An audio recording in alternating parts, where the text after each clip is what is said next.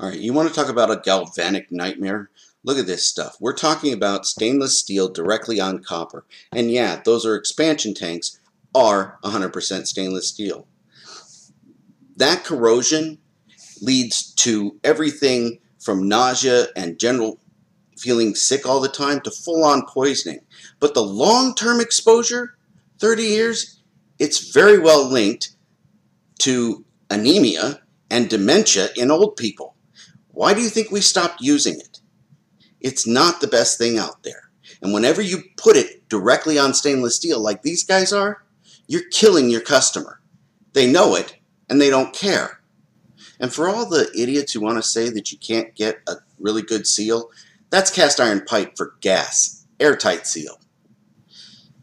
Older plumbers, you know damn well you're poisoning customers, and stop lying to the new guys so they don't even know.